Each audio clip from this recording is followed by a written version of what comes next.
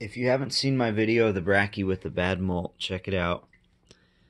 But here she is. She's still kicking. She's way more skittish than ever. But as you can see, she's got those two damaged legs. And the one that I just don't think that leg's great either.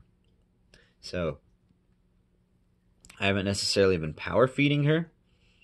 But I have been taking superworms and crushing their heads.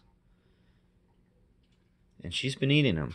So, when she gets big enough to molt, or ready to molt, hopefully those legs grow back. But I really hope this does work out.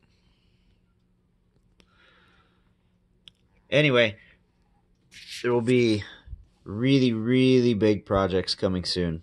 I don't want to talk about them, but filming has already begun.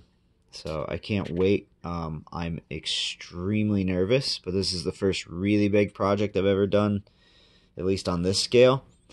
And let's just hope, cautiously optimistic.